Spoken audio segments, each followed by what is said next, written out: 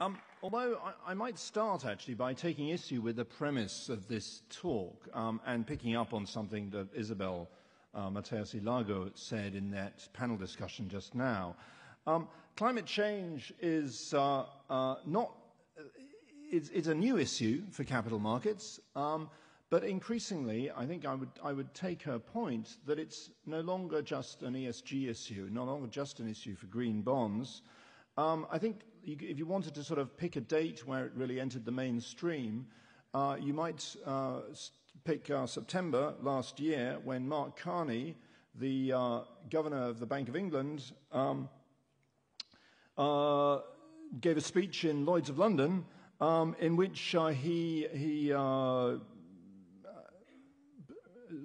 proposed the establishment of a task force on climate risk disclosure, and in particular mentioned that companies should be asked by investors not only what they're emitting today, but also how they plan their transition to the net zero world of tomorrow. And this talk is going to be about understanding that, what he meant by that, what net zero means, and why this is an important long-term issue for all investors, not just investors in ESG. We need to sort of start with the context, with some facts. I've got a very familiar picture behind me of global temperatures, which are now hovering around 1 degree above pre-industrial. The past 4 months have actually been extremely warm globally, heading up towards 1.2, 1.3 degrees. A lot of that's due to the El Nino going on in the tropical Pacific. And the graph behind me shows a sort of a separation of the natural fluctuations around the background trend, where you can see all those black wiggles going up and down, and the warming that's induced by human activity in orange, and the warming induced by natural fluctuations in the sun, volcanoes going off and so on, which you can see in blue. And when you add these together, you get pretty much all of the multi-decadal, decade-to-decade changes in temperatures are explained, and we can see that we've reached a point where human-induced warming is around 1 degree, and that's going to prove a very useful sort of simplifying concept in terms of understanding the climate challenge going forward.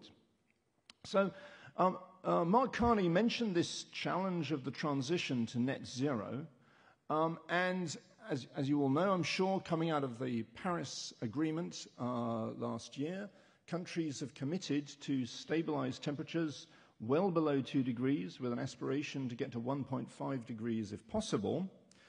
Just to point out on this graph behind me, temperatures have warmed by about 0.5 degree since the 1980s, so in the past 30 years or so.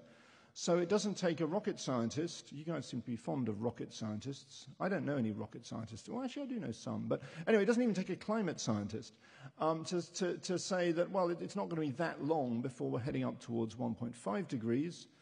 And if we want to stabilize temperatures at that sort of level, then we are going to need to reduce global CO2 emissions to zero, because as was mentioned, CO2 is a cumulative pollutant.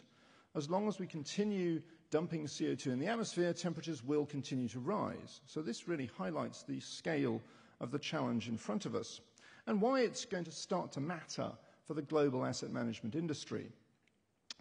If we look at lots of different scenarios for future emissions, you can see they all agree that we have to get, if we're going to sort of look at a 2 degree or close to 1.5 degree world in the future, we have to get emissions down towards zero by the end of the century. So that's the big picture, but for asset managers, it's not a very helpful picture behind me, because it's a rather sort of complicated bundle of spaghetti, and there's increasingly, part of the Climate Disclosure Task Force is part of their conversations are increasingly around testing companies' business plans against a 2 degree scenario. But one thing looking at the figure behind me, well, 2 degree scenarios, if you look at 2030, sort of just the second tick along on that, emissions in these 2 degree scenarios in 2030, global emissions, range from slightly higher than they are today to about half what they are today. So that's such an enormous range that testing a company's business model against a 2-degree scenario becomes a bit of a challenge.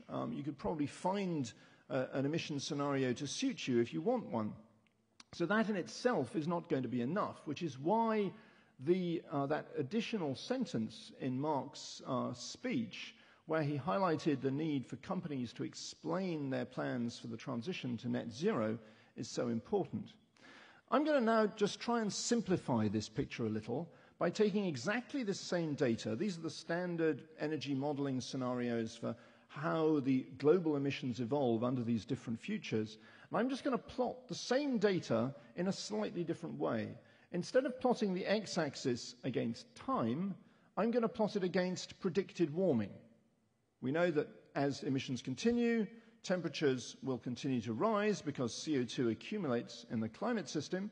So it's very straightforward to take that data and plot it against committed warming in the future. And here you can see already the strands of spaghetti start to separate out. It starts to get a bit clearer. You see the 1.5, the light blue lines heading down towards 0 at 1.5 degrees, the 2-degree ones, the dark blue, heading down towards 0 at 2, and so on.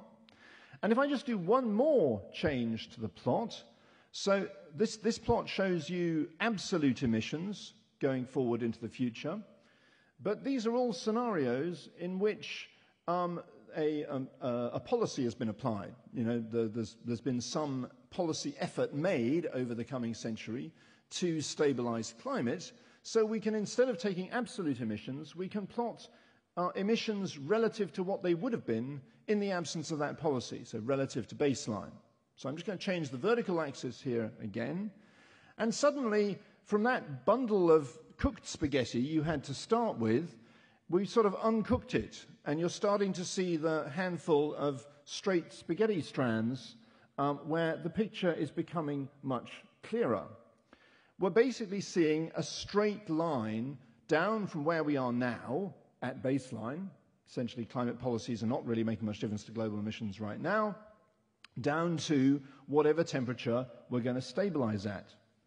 And this provides a very effective tool for investors to quiz companies on, if you like, or to explore with companies they own about how the company is planning their transition to net zero. Because what you're seeing here is the consequence of what physicists like to call things identities. And an identity is generally something so obvious that when you think about it, you can't work out why anybody would bother to talk about it. But so here's the net zero identity. We're at 1 degree now. To reach net zero emissions by 2 degrees, we need to reduce emissions by 10% of baseline for every 1/10 of a degree of warming from here on. It's completely obvious. Yeah, we've got 10 steps of 10% to get to 0. Hopefully that's clear enough to everybody in the room. If you want to reach net zero by 1.5 degrees, you've got to reduce by 20% per 1/10 of a degree of warming as we go forward. But of course what makes this interesting is that right now, 1/10 of a degree of warming takes about 6 to 8 years, remembering that plot I showed you back at the beginning. So that gives you a sense of the scale that companies face if they are going to credibly plan a transition to a net zero world. Of course, different companies are going to have to decarbonize at different rates, and we can unpack this. If we look at different sectors, these are just scenarios for the future, looking at the dark blue is industry, sort of generic, pooled together emissions from industry. Yellow is transport, and green is electricity generation. And you can see that as temperatures rise, although on average emissions have to head down towards 0 in a straight line, different sectors are expected to decarbonize at different rates. Electricity goes first, and in fact in another paper which University of Oxford published a couple of weeks ago, we showed that the actual plant required that would commit us to 2 degrees of warming actually will be largely built by next year. So further investment beyond that in capital assets in the energy industry will have to be either zero carbon, or assets are going to get stranded if we're going to meet the 2 degree goal. So electricity has to decarbonize very rapidly. Transport, in these scenarios, goes down much later, but still has to reach zero by the time the warming goal is reached. So this is the context of all this, and I'd just like to draw your attention to something you can to pick up, to follow up. The Oxford Martin School is working on this whole business of how investors interact with companies to determine whether their strategies are consistent with a stable climate future. We've got something called the Oxford Martin Working Principles for Investment in Fossil Fuels, and there's a bunch of these over at the ICMA stand, which you can pick up if you want to follow up on this. The idea is that we're sort of encouraging investors, as they talk to companies about their climate-related risk, to ask the following very simple questions. First of all, of a company, at what temperature do you plan for your activities and the products you sell to be consistent with net zero carbon emissions? I'd just like to know, is this a 1.5 degree company, a 2 degree company, a 4 degree company? I think it would be helpful to know companies' answers to this question. Even if the company's never thought about this, it might not be a bad idea for them to spend a little bit of time thinking about it, because many companies probably don't even realize that stabilizing climate means net zero carbon emissions. And then, of course, the obvious next question is, okay, well, if that's your plan, what's your strategy for getting there?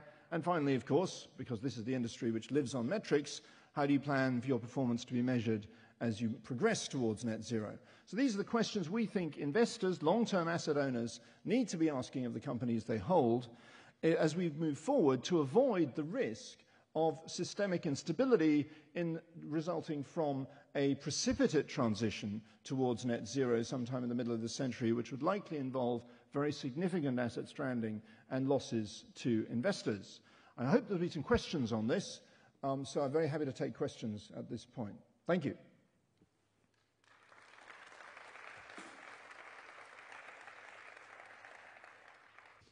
Hello. Have you had difficulty in getting information from companies on how they're planning on reducing their emissions? And what tools have you used to prod them? We're an academic operation, so we come at this from the other end, from what the climate needs, if you like. This is the information that investors need. They're not getting it. At the same time, companies are devoting, some companies at least, are devoting enormous amounts of energy and analyst time and so on to disclosing the details of their present-day carbon footprints and getting quite reasonably sort of a bit hacked off with this because they can realize that this activity is largely bean counting and they can't quite see where it's going.